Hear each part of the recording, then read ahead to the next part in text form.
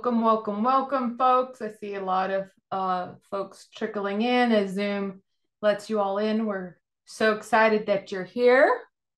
So my name is Amber Trout. I'm from Community Science, from the Organizational Effectiveness focus area, and I'm excited to be your host and journey person for this exciting panel discussion today.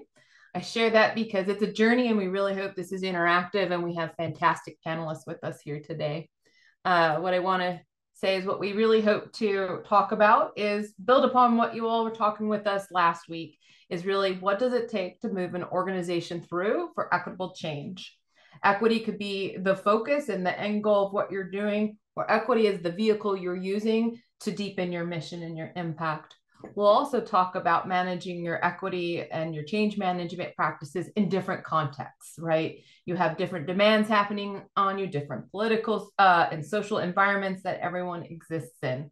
And it also really depends. Are you an internal driver to your change or an external driver trying to influence folks to change? And today, as part of part two, we're really focusing on those critical conditions that help move an organization through.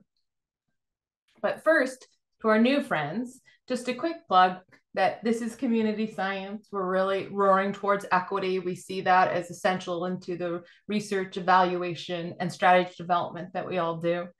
And more importantly, here's the fantastic panel that will be sharing their wisdom and how they've moved organizations through, walked with organizations, and how to keep going, even when it seems like the peaks and valleys are endless. Also wanted to share to those who weren't with us last week, an overall vision of change management. Is it really, I am here and I want to go to the end? No, not really. It's like reading a roadmap and the road's going so fast that you miss your on-ramp or your off-ramp on a freeway and you're like, oh no, where do I go? So we know it's not linear. We also know, we were talking last week, it's critical to have a navigation, a guide to walk you through the different stages, because we know it's not a straight arrow and that it's iterative. Sometimes it's to the left, to the right, or all the way around. And for us, that looks like building awareness. Where am I at? Where do we want to go? Getting organized. What capacities do we need? What are the inequities we think we want to change? And how does that help us change the mission? To start implementing, who's responsible for what, by when, and how do we know it's happening? What do we feel differently? For who? What are we experiencing? And more importantly, the communities we're a part of, how is their realities changing? And then sustaining the efforts. How do you sustain the effort of your equity change, given your environmental context and the history, your organization's context and its history, as well as building your capacity? So last week, we really focused on how equity looks different at the different stages of change, how it evolves. Where do you want to go? And is that realistic for your organization? From understanding the historical impacts to defining those measurements, to then building processes to support your vision and goals to happen at the everyday level. So every org function, every person understands how that equity goal translates in their daily interactions, and then commitment, the people power, the financial power, and aligning on that common purpose. But for these amazing people, we're going to focus on what are the essential organizational conditions. Specifically, we heard you. What is implementable, not only cerebral? How do I get past the building awareness and into implementing? So that's where we're focusing today. We really appreciate you all sharing information before and even during this. So the chat, the Q&A is at the bottom of this screen, and you can feel free to submit questions throughout this. All right, panelists, are you ready to go? I'm going to start sharing my screen. I'm going to ask each of these equity drivers to introduce themselves, and then we'll jump right in with the first question. Do you mind kicking us off, Jian? Yeah, hi everyone. It's good to be here. I'm Jian Gallo-Kohn, she, her pronouns. I'm the Senior Associate for Race, Equity, Inclusion at the VERA Institute of Justice. We call it RAI. That's VERA's kind of DEI arm. And we start with race very intentionally because that is the primary indicator of how folks kind of fare in America. The VERA Institute of Justice, our goal is to end the overcriminalization and mass incarceration of people of color, immigrants, and people experiencing poverty.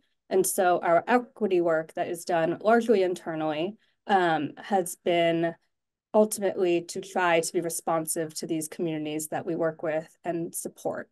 Again, our work has been largely internal, but we're trying to shift to help staff operationalize equity so that it is an equity lens is applied to our projects, our programs, and our relationships that we are building.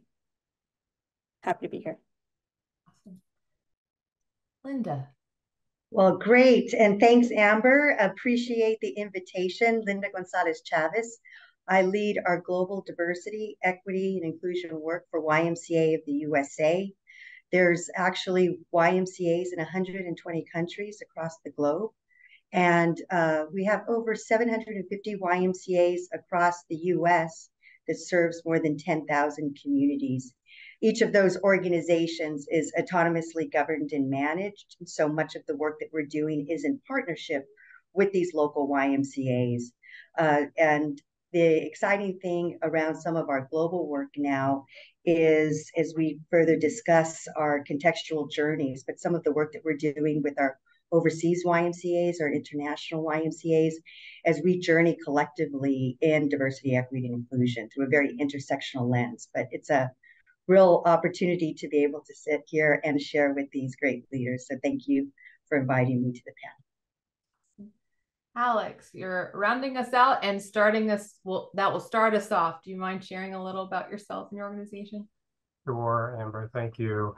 And I, like my other fellow panelists, am really excited to be here and part of this conversation. I'm Alex McCray. I use the he series pronouns, and I'm currently serving in 2 roles here at Philanthropy, Massachusetts as we go through a executive leadership change.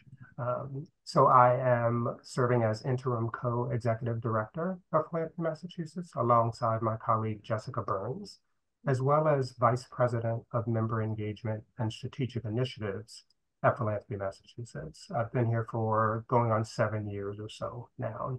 And I was saying this earlier, though my role is the most explicit when it comes to integrating and weaving in race, equity, diversity, and inclusion, by no means does that work sit only with me. So I come from, or I'm using both an internal and an external lens when thinking about this work, because like the why, we work in partnership with a ton of funder institutions as well as nonprofits throughout the Commonwealth, the state of Massachusetts. So we have about 160 or so funder members and about 400 active nonprofit members. And our mission is to promote the practice and expansion of effective philanthropy. So I'm happy to be here. Awesome. Lynda, thinking about equitable change and supporting other organizations to make that change, what have you seen as a supporter, right? You can't tell local wise what to do. What are some of the challenges, but also facilitators when thinking about designing and implementing your organizational trade strategy to advance equity? Do you mind sharing some thoughts? Sure, absolutely. I would say context, context, context. Each local Y is so different and so unique.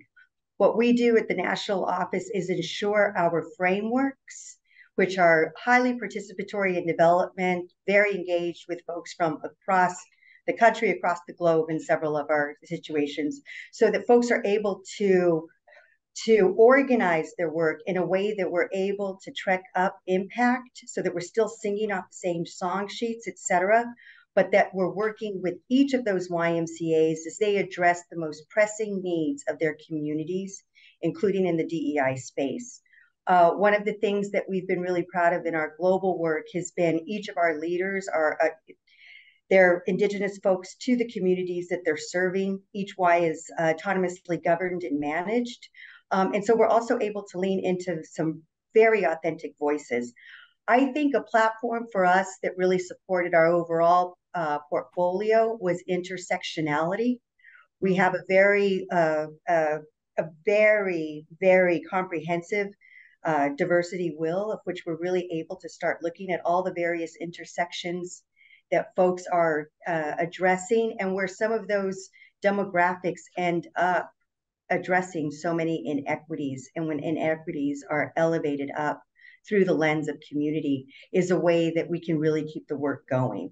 I would say one of the strengths of our strategy is the direct engagement with our communities and our local YMCAs, so that there's a constant conversation happening, and establishing what we call our safe spaces, our brave spaces, so that we're able to have the conversations in a way that isn't threatening, in a way that actually allows for diversity of perspectives to be had, and a way for us to also start looking at the most important things for us to measure, because so much of our work is also a constant evolution of tweaking and retweaking and making sure that we are addressing all the things that really come up in an average day of local Y leaders.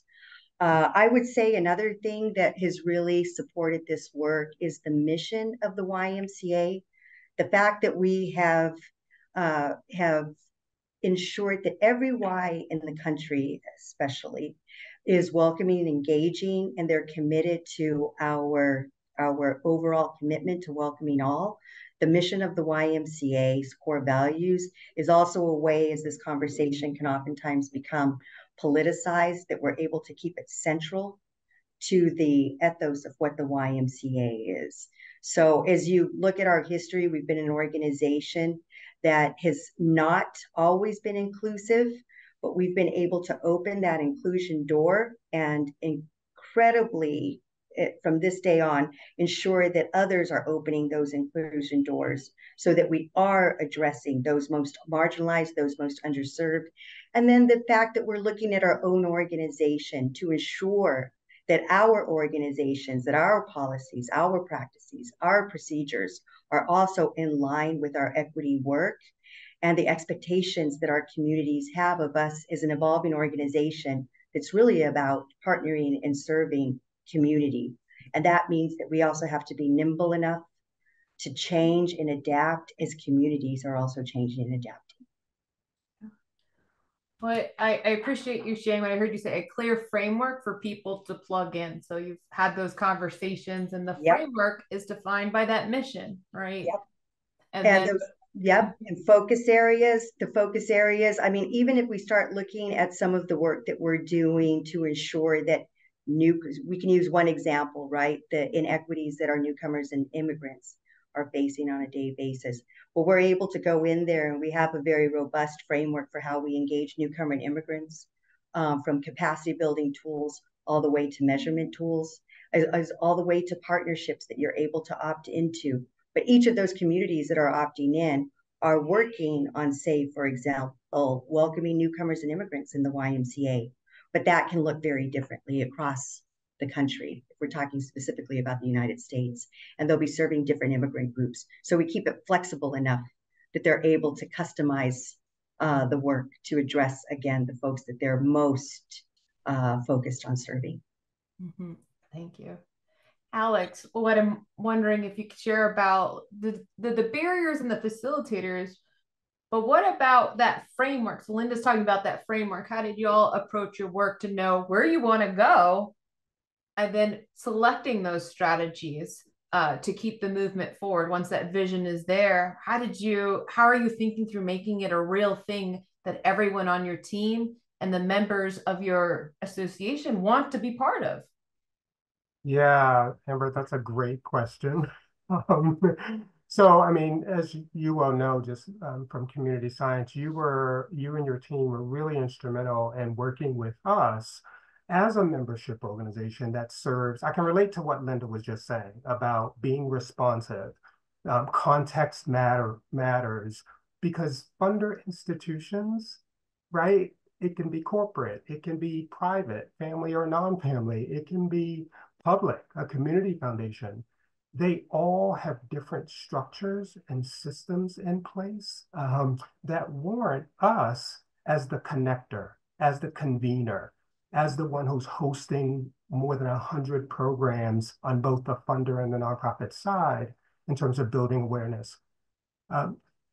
Being able to reach people where they are is really key for us, right? We're responsive and we lead with values, just like, right? Like equity is central to what we're doing and what we hope to do in the world. As a regional associations, we're one of many across the country, and so we can tap into other organizations like ours as we continue to learn. And again, reach both funders and nonprofits where they are. Some of the barriers or resistance, right, is how do you maintain that commitment? And I say all the time, it's a long-term commitment. I say that to the board. I say that to the team. Like, yes, there's momentum back in 2020 and, you know, some of that remaining today, but like, what if there is no momentum? Then what do? We still care about centering and advancing equity and inclusion and having diverse voices at the table. And so again, just community science, you were extremely helpful in helping our working group, which we developed, co-develop a plan that has a number of strategies that are built over time, right? So I'm really excited about that and recognize that we're at the beginning in some ways, even though we've been talking about this for some time. In some ways, we're kind of returning to the beginning in order to build a stronger base to move forward with. And again, that's being as inclusive as possible, really listening, really understanding, and really tapping into what is that desired state of philanthropy, right? We asked our members, what do you want to see? And really helping them, supporting them, and trying to achieve that state, that ultimate vision, because there's no way we can do it by ourselves. So. I really appreciate what I hear is the co-development and understanding that desired state, because that's where the buy-in and making it, building the inertia to keep going through when there isn't momentum. I really want to double click on that, and how to make sure people see themselves in it. And what you're saying, it's not linear. I mean, even the graphic we started with is misleading. It's circular. So there was a phase, and I hear you mentioning it's almost like the fatigue just to get to what do we want to do?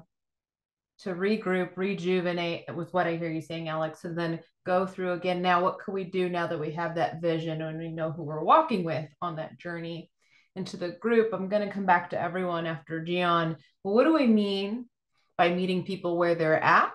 What does that mean? And how do you meet people at various stages of equity? It's new to them. They're not clear how it contributes to the organizational mission, right? And those that are already bought in and like, let's go, keep going. So just to give a minute for folks to think about, then going to Jian, you're in an organization. So we're hearing about providing frameworks, co-designing together. You're tasked with let's go and helping staff and the leadership team and all the different organizational functions implement that desired state you all agreed upon. So I was wondering if you could share some of your lessons learned of what are some challenges and facilitators when you're trying to move an organization through? Yeah, a lot of what Lynda and Alex said really resonates, especially the nonlinear function of equity work. It is kind of lifelong for individuals, but also a really long-term commitment for organizations. VERA's equity work started about 7-ish years ago now, but it has been through a lot of iterations. So first it was kind of led by staff whose full-time job was not equity work. And then it was pushed through and we became a department. And so now we're kind of working, we have to go back and kind of do that initial groundwork and lay a foundation and figure out, what do we mean by equity? Why are we doing this? How does it connect to our mission?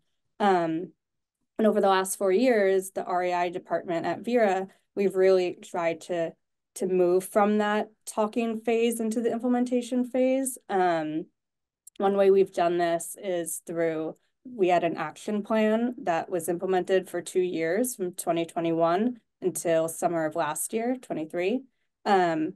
These were 35 like high-level actions that really helped VERA become more equitable over the span of 2 years. All of the actions had an accountable department. So, for example, human resources kind of took accountability for a few of the actions. The race equity and inclusion department did, development team did, and then programs did as well. And so that was really helpful for accountability for the whole plan and how we saw our REI work going in the next 2 years or in the 2 years, but then also how to stay on track and hold each other accountable in that space.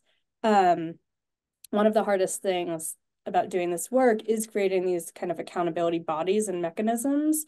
And so we do have a committee on our board of trustees, specifically for REI. And so they have been great at kind of being the equity champions for the rest of the board. And it sends a signal and message to our organization that we do care and we are committed. We also have a staff committee on REI. And so those folks are a diverse group of about 21 folks across the organization. And we're an organization of about 250, almost 300 people nationally. And so folks are remote, work in different cities at different levels. And they've been really helpful in kind of being the eyes and ears for us, who is a 2 to 1 person department, who can't see everything. Like, we're not really on the ground with our programs, but we do our best to have those touch points to really help folks operationalize, again, equity. And then, yeah, one of the hardest things also is that shifting from, okay, we kind of understand collectively what equity is and what we mean by that, but now how do we apply these values and these lenses to the work that we're doing, again, to end the over-criminalization of mass incarceration. And so that's been a really big challenge, and it's slow work. And it's hard when this work is really fast, when the work that people are doing is fast, and we're reacting to a lot of laws and a lot of just backlash now, and and there's a sense of urgency in the field. And so we're trying to combat that, but at the same time, make sure that we're pushing ahead and folks know and feel that they're heard. And then that goes into the question, Amber, you were saying about meeting people where they're at. That's one of the biggest things that I try to do as REI and VERA. Meeting staff where we're at is also really important, not only community members, yes, and how we co-develop programs with them and how we make sure we're not kind of coming in and leading work or taking over work that's not even meant to be done or solving the wrong solutions, et cetera, but working with staff to like reach them where they're at. So like data people might need some numbers and might need that diversity report, but then facilitators might need that conversation and need that why behind why we're doing this. And so that's been really important, along with kind of building those relationships internally and externally. What I love about your share is so powerful. What I heard about accountability. Yes, it's the term, right? It's thrown out there a lot, but you're operationalizing it. And that's not possible. What I hear with everyone without that, we're calling it desired state, but what are you working towards? What are you hoping is different? And that's the horizon you're working through as a team. So when there's behaviors that don't match that agreement or decisions that don't match the values, you're calling folks into the vision and not out and saying you're a bad person. And what I was loving how you bridged to the ramps, and interested, Lynda and Alex, what you were saying, the on-ramps and understanding, oh, this is a heart conversation. This is leading with the why. Perhaps this is leading with data, and balancing. How do you keep moving through the urgency to address and still bringing people on? That could get lost if you don't know where you're trying to go, right? And I think perhaps that could be where, like, when a computer's on and the wheel is circling, and you all of a sudden you're frozen, and you're like, where did 2 years go? I feel like we're still in building awareness. And so I hear you saying there's multiple skills that you're holding, all of you, with change. So Lynda, I saw you on mute. Let's hear it. I was just saying, perfectly stated, Jian, as far as examples of meeting people where they're at. People's lived experience oftentimes requires that we meet them differently. And we really took back in some of our core trainings when we just start getting people comfortable with talking about their dimensions of diversity, we've really taken back this concept of ignorance and not fearing it, but rather leaning into it so that you learn what you don't know. And sometimes cross-cultural competence can happen just by folks from very different backgrounds and lived experiences sitting together in the same safe space conversation and sharing those. We find that often people's exclusion is out of fear, it's out of ignorance, it's having never ever engaged with the other that they are addressing or not welcoming. So it's really asking those questions, meeting them where they're at, asking the oftentimes questions that have to come just to start the conversation. And that can be just some of the most basic. We understand that there are different communities across the country, for example, that are moving quicker in our equity work. We know that there's those that are moving slower, but we expect them all to be moving in the direction of foundational diversity, equity, and inclusion, and to really start addressing it. We're finding that some of the greatest challenges have been the lack of opportunity for people to actually come together in these specific spaces to discuss equity. And so we look at the individual lens, but then we're also holding ourselves accountable on the organizational side to how we make progress in our DEI work, in our commitment work as an organization. And so as Jian was stating, meeting our staff at different spaces, our local YMCA CEOs, the boards of directors. I mean, oftentimes it's about having a conversation with the board of directors that had never considered, for example, welcoming a newcomer young person into our childcare programs, or ensuring that LGBTQ plus youth feel safe at camp and feel welcomed at camp. Like, how are we able to move into all of those particular spaces? And I would say that would be the other areas. We look at the individual, the organizational, and then the greater societal commitment that we have that leads us to committing over and over again to the long journey of our equity work. Because as we look at communities, as we're looking at the communities that the YMCA serves today, it is so important for us to reflect what those communities look like, but also understand those communities. And I encourage folks, always look to where the greatest pain points are. Where is the greatest exclusion? Where is the greatest lack of access? How can we as an organization start looking collectively, not just at moving individuals, but starting to utilize the organization to change some of the inequities that are so embedded into what our communities face every day.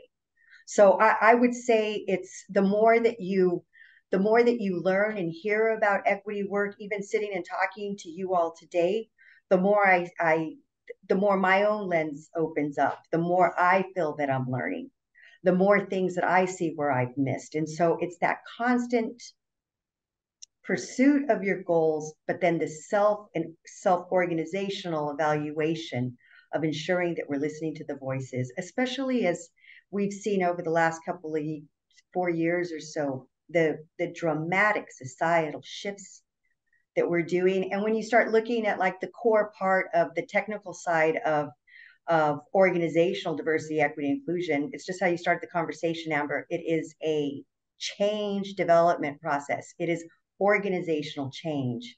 And as we've seen historically, how we need to open up the inclusion doors to ensure that our society has equal access, those are the kind of things that, again, you can just continue to evolve and to learn. What I love about community science and these spaces that we're in, it's always like seeking new truths and new perspectives, rather than stopping at an absolutist space where you feel that you've found your truth and there's no more truth to find.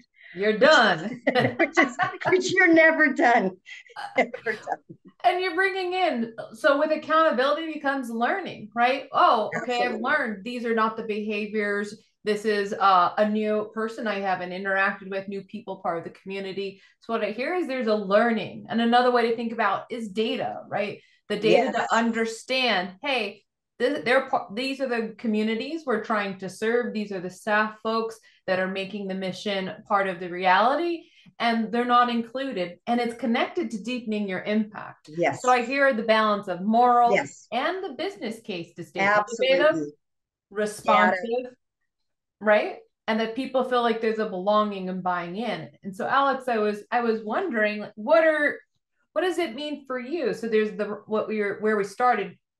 Let me start that over again, folks.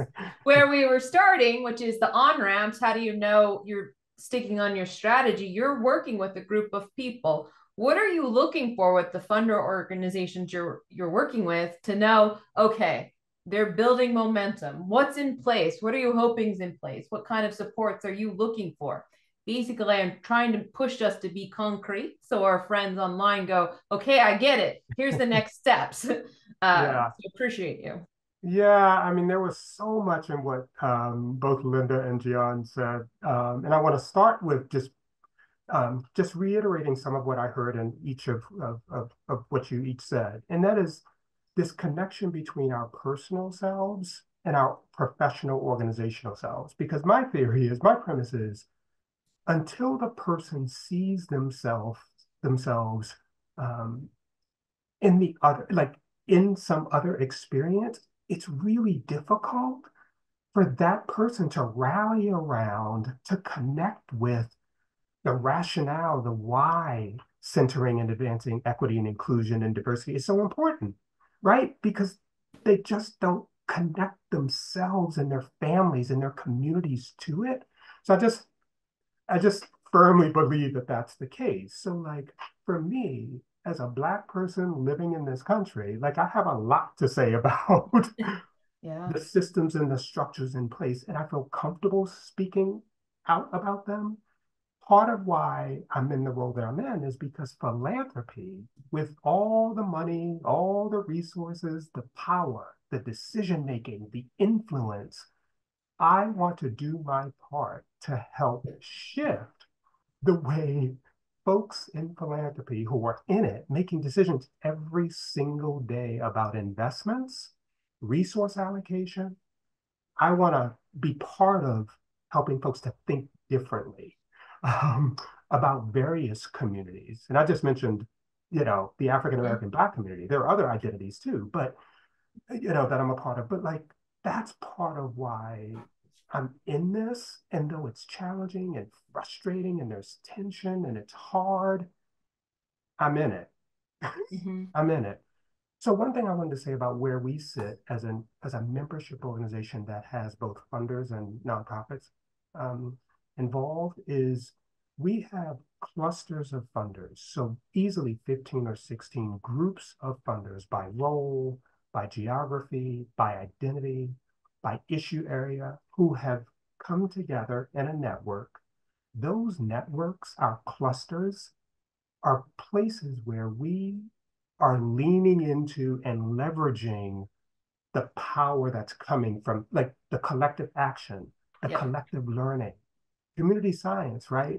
And, with us, really helped us to hone in on, that's our way to influence funders, because it's not just us, it's what are peer funders seeing amongst themselves, because that's the other thing, right? Like, if a funder is doing something in a certain way, sometimes that can influence what another funder is doing, no matter how much we at Philanthropy Massachusetts want,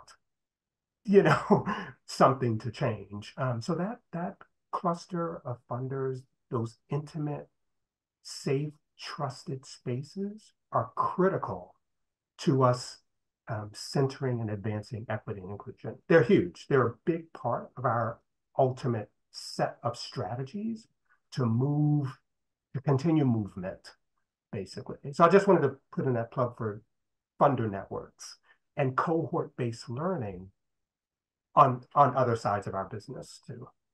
I'm just taking in the knowledge you just laid down, Alex. And I just, what I Did I answer your question? Oh, you did. And we're going to keep going with it. And what I hear you saying is the system lens, right? And so what I meant by hearing the knowledge that you laid down is, yes, we meet people where they're at. We understand the different perspectives. We have our eye, all of you are saying, on that horizon. And what you're bringing is the role of decision making. So then if the goal we want to work towards, what's getting in the way? And sometimes it might be surprising. It may not be what you assume is getting in the way for funders, for nonprofits, for individuals to buy in. Community science, we say people aren't resistors, there's resistant behaviors, right? And so my question to the group, I'm wondering, right? We're talking about a lot about meeting people where they're at, making sure you have your horizon, and calling people in. And Alex, you started that with that decision making. How do you know your strategy is really getting at the root cause? Because sometimes you could spend most of your time responding, but there's no chance or opportunity to lead, to know that you're going to the root cause that's going to reduce that inequity. Everyone uses the example, you hear about hunger. You could feed people, or you could fix the system, make sure there's food available to people. And so when you're thinking about your strategies, right? So listen to people, make sure there's that leadership team, there's a horizon, the decisions. I heard Alex, you saying the cluster of people and how do you build momentum there? But you as drivers of this change, what are you internally or through your data helping be your guide to know we have some root cause system change levers we're also addressing through this change? Does that make sense? Does anyone want to jump in on this? I know it's a new question, so I don't want to direct it to anyone right away. I can start a little bit. So the root cause is always tough to figure out, but one of the big things that we try to do at VERA, at least with our staff and figuring out the root cause of what we need to resolve internally, is we try to get there by listening to folks a lot. So really creating those spaces, I think, Lynda, you mentioned this, for people to provide their feedback and for conversations to happen. That's when you really hear and see what the causes of things are. And even in those conversations, someone might be saying something and concerns with one policy, but that's not actually what they're genuinely concerned about. And so even addressing these problems, sometimes it's not even about literally doing X, Y, and Z in the next 5 months, but it's about telling people or letting people know that like you heard them and you understand what they're getting at, and that you will at least work to address that, like what they're feeling. And so sometimes it's not only about the literal policy changes that you make or practices that you enable, but another big part of that is those accountability mechanisms that I was talking about before. So how do you have those like checks and balances internally? And then some of the work that we do externally, I work with our teams to kind of help develop policies, work with stakeholders that they're working with externally, and then also how are they thinking about their theory of change or theory North Star goals for their programs? How are they working with these communities? And all of those questions are hopefully helping them kind of get at that root cause. So if one program that we're trying to develop is around the bail system, we would want to work with folks who are doing that work on the ground right now and help to understand where VERA can fit in. So not kind of coming in and saying, we want to do this, we think this is a solution, but coming in and saying like, oh, what is being done already? Where do you need our help? How can VERA help you do this work? And how can we all work together to advance that equity? Yeah, that's holding the accountability, what I hear, not only internally, but externally, living into those values, not assuming you have the answers, or what you all see as the system play might be different to those living that. Lynda, I saw you unmute. What are your thoughts? Just in your question, related to root cause, as we're working with our local YMCAs, and even as we're working at YUSA, it depends on the problems that we're trying to solve and what are the issues that the communities are having. And so oftentimes root causes have many different layers. I mean, you find one cause after another cause and you keep going into that particular space. I think that I think that some of the work that we've done very intentionally around understanding histories and lived experiences have been really helpful for us. Again, from, whether it be from a race perspective or a gender perspective, how we address the exclusions that have happened organizationally as well as in communities. And so looking at those, and then how we don't stop with just the analysis, but start moving into the solutions. What Jian was stating, where you start looking at where are the conversations that need to happen, where do we start collectively working together to organize around these shared issues, conflicts, problems. How do we work at that? And then how do we get better skilled at taking the individual experience, and this is what Alex was going on, the path of introducing cohort experiences. And so working with cohorts, what we've worked with you, Amber, in community science is our equitable communities work was a cohort process. And its intention was to move individuals from their diversity, equity, inclusion journey and learning to start seeing how that gets applied organizationally. And that's what we're working on right now with that cohort. YMCAs from very diverse communities, very diverse parts of the country, geographically spread out, but then again, utilizing the methods and the frameworks to start moving the organization so that we're not also repeating actions for individual problems that have not yet been discovered to be more broad-based or organizational. And so how do we start moving into those spaces? And some practical, very practical things can come out of it. I know some of the early cohort work that we were doing around LGBTQ plus inclusion, much of our issues was when we started as an organization moving from family memberships to inclusive household memberships, for example.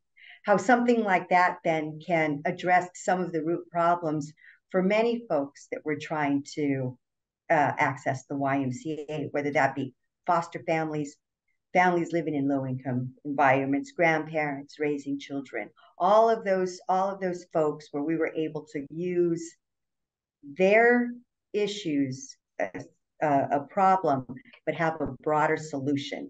It always reminds me of, like, for some of the DEI folks, is a big snowstorm, comes and you make sure that you're shoveling off the ramp rather than the stairs so that everybody can use that ramp. So those kind of ideas of how does our equity work actually focus on specific dimensions of diversity? How do we start leaning into that so that we're becoming more accessible and more inclusive across multiple dimensions? That's a powerful example and image, Lynda, where there's a mental model of what families look like and assumptions, and that desired state that all families, different compositions and different ways and different ways of family can be networked together, have access to the wise to have healthy, thriving lives. And that also connects to the wise business model, right? To be a service, to be responsive, but also to be able to generate revenue to keep providing these services. So it required understanding the lived experience, whatever you say was the data, to understand where to put the focus. And I was wondering, is there strategies y'all have walked away from?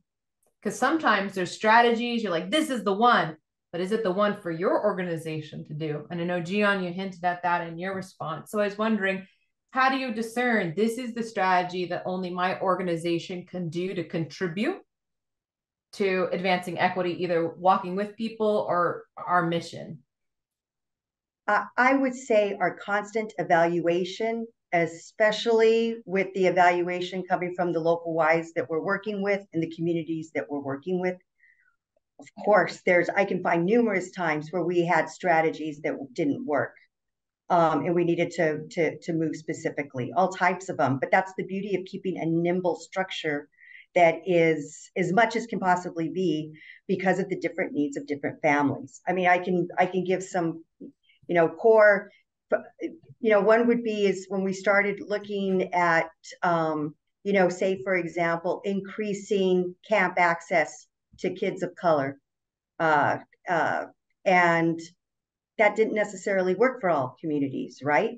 It wasn't just about scholarshiping. From the case of like Hispanic Latinos, for example, the families weren't trusting to send their children off to a YMCA camp. So they started looking at engaging Latino families more from a family camp process. For some of the new immigrants that had been coming from refugee camps, it was about explaining to, it wasn't about going in there and starting to talk about camps. We weren't recognizing how traumatic that word was for some folks that may have been living in refugee camps for untold amounts of years. And so how do we start looking at those particular things? So sometimes for us, it was about not getting out a broad message, but making sure it was understood more specifically.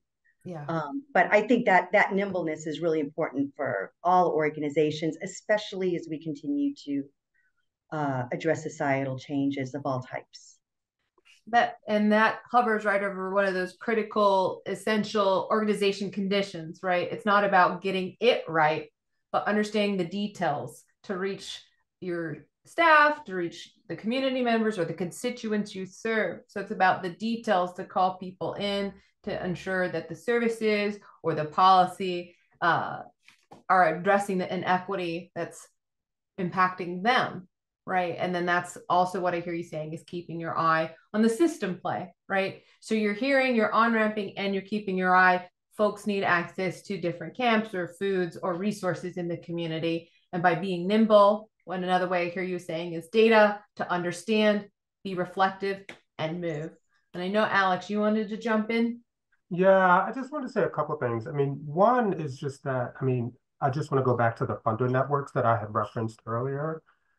Equity and the sort of operationalizing of equity, getting concrete, getting specific, getting as related to that funder network as possible exists within a certain funder group. So I think of, say, the CFO network that we can be, right? Like they crowdsourced a vendor diversity list so that folks could be thinking of who are the folks working within the equity and inclusion space from a vendor perspective, so that when we're thinking about selecting our vendors, we have an eye towards a much more diverse and robust set of possibilities, right? So that's one specific concrete example of a crowdsourced vendor list that came from our CFO network, funder network, but it's different across networks. Behavioral health, right? Mm-hmm. Focused on health equity or food equity, right? It just depends on the particular, I would say, funder network when you think about those root causes, right? A group of education funders, right? Like what is the language, what's the communication that will resonate the most with them? For that group to understand what's the most important thing here, what are we driving towards? So it's really knowing the audience, quite frankly, knowing the audience, but also continuing to learn from the audience as your plan and your strategies change, right? Because again, going back to what Lynda said, I mean, you can start with a certain set of strategies, begin to go down that path and learn that, oh, this either is going to take more, or reassessing whether we're the right ones for it. And so we constantly ask ourselves, like, we sit in this kind of funny, interesting space, right? We're not on the ground. We're a couple steps removed from that being on the ground. So how do we get closer and closer to the ground, but then raising that awareness for both of our key stakeholder groups, funders and nonprofits? So again, it's just an interesting space to be in because we're trying to influence and we have a voice, and at the same time, we want as many members as possible, right? It's so like, it's this balancing, it's a balancing act in a lot of ways. And at the same time, educating our 11-member staff and our 22-member board constantly as to what's our role, who are we, and returning to that at moments in time. This is a really good moment in time for us because we're going through, like I said, a leadership change. So a new leader will come in with a vision and ideas, right? How does that get woven into current structures and org culture? so that the organization continues to build and get better and stronger and all of that. Because it's a 54-year history. Right. Behind us. Right? And a common thread amongst all of you, there's listening, there's being engaged, but what's your role in the ecosystem? I also hear, does the ecosystem want you or understand your role to it? And then can you deliver on your promise if you're going to raise your hand and say, yes, we're part of this ecosystem, here's what we can contribute.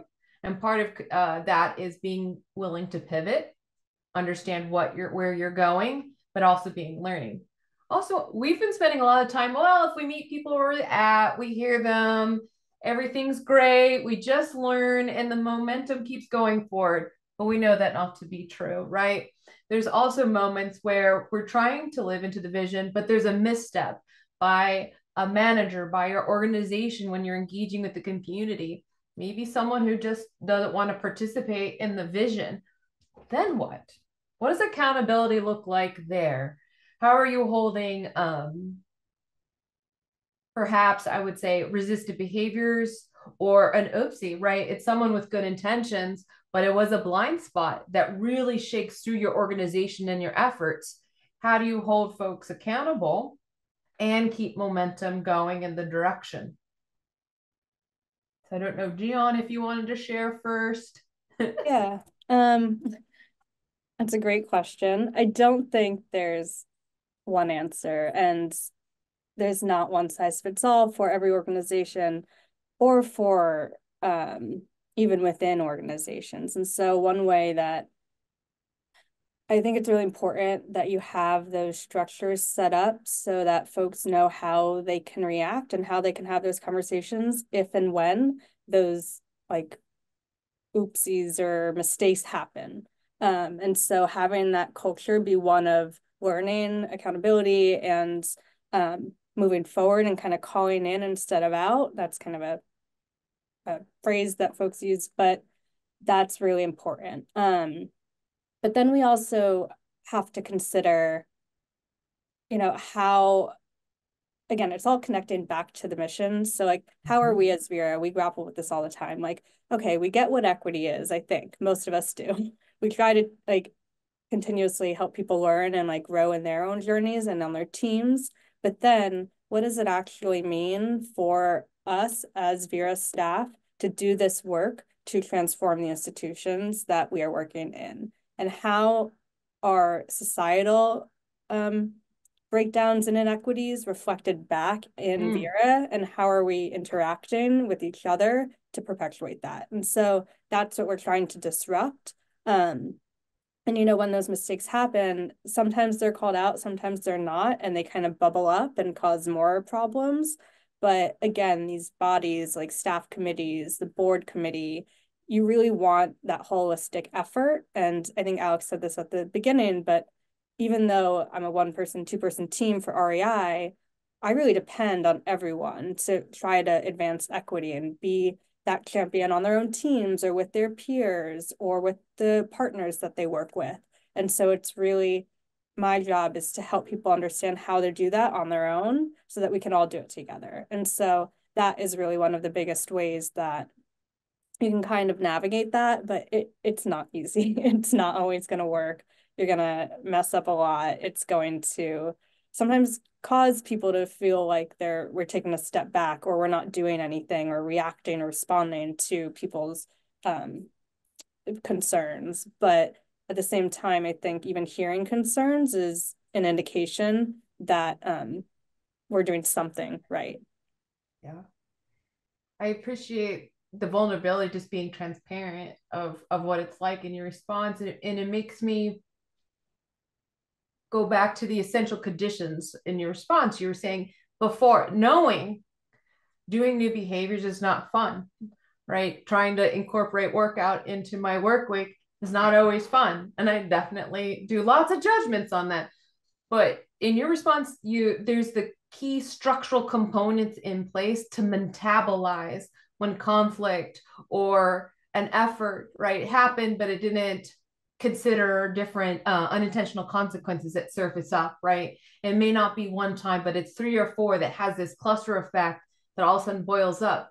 but there's the staffing committee, there's how to have conversations, there's metrics that you're sharing in your response to help metabolize whatever feels like going backwards to almost full circle come forward, to keep going forward with the work and going back to what all of you have been saying. Why are we doing this in the first place? What's our mission? Who's it for?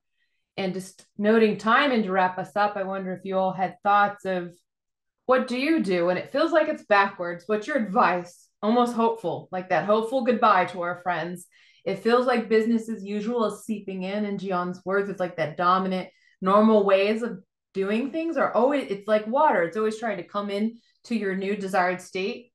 What makes you hopeful that you can overcome when it feels like you're settling back into business as usual and keep going forward? That makes sense? Yeah. I mean, I would say consistency for us has really been important. So having those consistent touch points and really being available to staff and folks and helping when you can, and it's not all external, or it's not all, look what we did, we published this report every other week, but it's really building those relationships and again maintaining that consistency, and which expresses the commitment and kind of the why. Lynda. I would say, Jian, I completely resonate with what you've stated, and having conversations like these, the constant revisitation of where progress has been made, where conflict has existed, and what were the contributors to that? How were we able to, again, display our organizational values at the YMCA, carrying honesty, respect, responsibility, and have that be a grounding for us, and the fact that many different people from many different conflictive spaces have come together and created, in some cases, friendships with each other. In other cases, a mutual respect of which they welcome each other in shared spaces. And so we all have to be optimistic, especially as things get tricky. And so I think the solidarity and lifting up in conversations like these are very helpful. Awesome. Alex. Yeah, I agree with what Jian and Lynda said. I'd also say for me, it's just reminding myself why this is so important and finding opportunities when things are hard, as much as I possibly can, having that sounding board of support where I can just express and be super open, because, right, I'm the type of person, like, I have to get that out, one way or another, right? Like, yeah. And so I think just making sure that we as individuals have the kind of support, joy, balance in our lives, I think for me can go a really long way, because there are moments where it's like, where it's hard, right? And some leave the field, right? The field of philanthropy is a wacky field, but it's keeping in mind why I'm in it, and again, finding those places of support and joy to help offset any kind of difficulties or tension or conflict or missteps or any of that stuff. That's right. That's the one we didn't talk about, the keeping yourselves going as the leader, the driver, and that's a great way to end this call and to keep the conversation encouraging those with you. What's your supports? Where's your gratitude? Because the peaks and valleys, and it's really in the valleys where you could get frozen. So what's that inertia to drive you forward and find your moments of joy? To Jian's point, consistency. Everyone's watching and looking for inspiration, as well as how do we keep moving forward. Sometimes just what do I do next is what helps people move forward. And then to Lynda's point, revisit, because the revisit finds that common place, could find that friendship, at minimum, the mutual respect on the desired outcome we all want for people in our community.